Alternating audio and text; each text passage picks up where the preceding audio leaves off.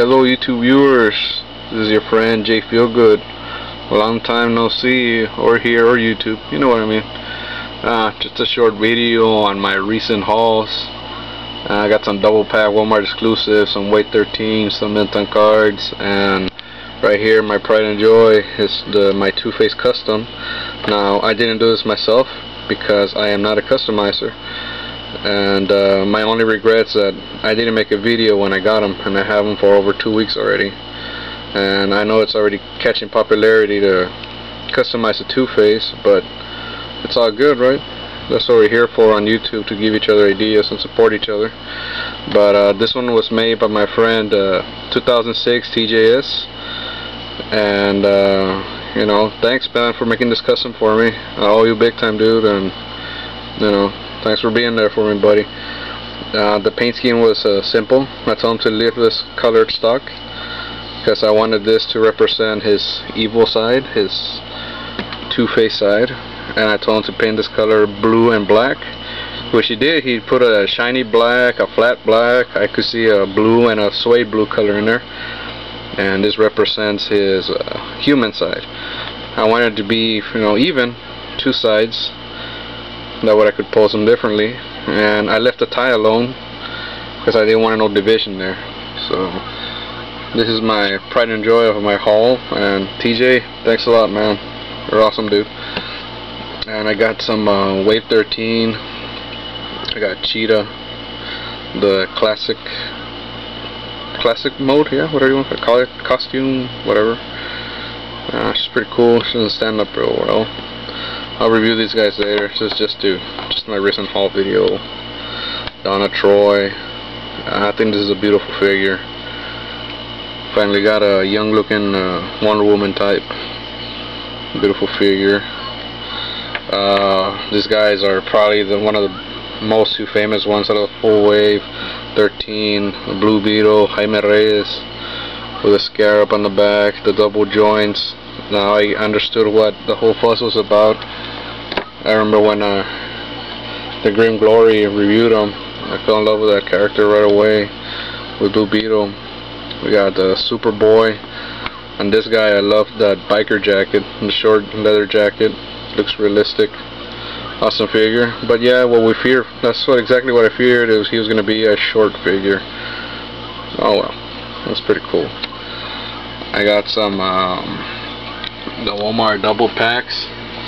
I haven't opened this one yet, but I like it. I like the paint scheme and everything, but on Black Manta, any customizer could make this guy. Just use some bright suede blue and anybody could make them. Undersea Assault. I need to make a review on this, guys, which I probably will do, if not today, tomorrow. And I also got the Batman and Robin dynamic duel.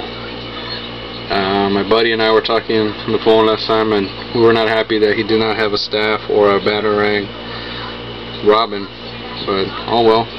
But Walmart is known for that, guys. Walmart is known for their exclusive not to put a lot of accessories.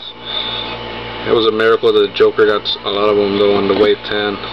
I haven't opened packages. Just show you Robin right here real quick. That's Robin. And I have a Batman also, of course. And this is the same Batman from the Toys R Us Superheroes line, the Wave 12. It's got that large bat symbol on the chest.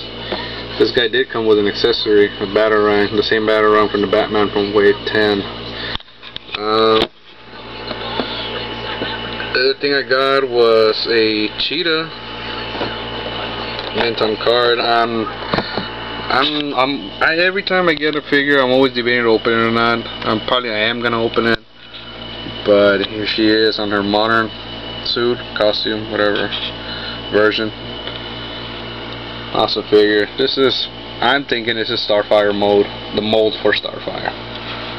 She's even got the same hairstyle and everything. She's got a tail. Good detail in the face though. I like that figure. And my other second pride and joy, whatever. This guy was horrible for me to get. Went through a lot of trouble to get this guy. I bought them from Malaysia for 90 bucks. Never got it. Argued with the seller until he gave me a refund, and I finally bought them here in the USA. 80 bucks I paid for this guy. And I should be more excited, but I'm not. This guy has frustrated me for, what is it, 2 years now? Came out in 2008, and not about a year ago, around there. And then I never ever saw a Wave 8 or 9 figures in Walmart's. My local Targets did not carry these guys. Toys R Us did not carry these guys. I remember I used to see them on eBay for $20 and I never got them. I thought it was too expensive. I ended up paying $80 for them. So again, just lower torso and head and mini Atom. I already had a mini Atom. Bought them on eBay. I really don't know. Don't know if I should open this guy or not. I know Giganta's lower torso, middle torso, whatever this is, and her head sell like for $56, $70. Gentleman Ghost goes up to like $36. Mini Atom probably 10 to 15 bucks. I need to open this package, but I'm just debating. You guys tell me what to do. Should I open it? Should I review it? You guys tell me.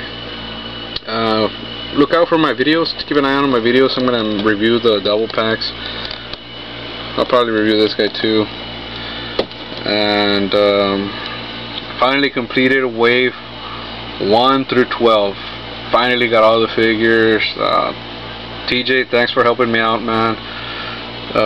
Finally got all the double packs and the superheroes, all of them. So let me know if you guys want me to review any of those guys. Keep in touch, guys, and thanks. I hit 79 subscribers, which I never thought I would be, but I did. I want to thank every single one of you and all my friends. Thank you for keeping in touch. You know, thanks, guys. I really appreciate that. Let me know if you guys want me to do a certain video and anything. Shout out to all of you guys, okay? Thank you for being friendly and subscribed. God bless you guys.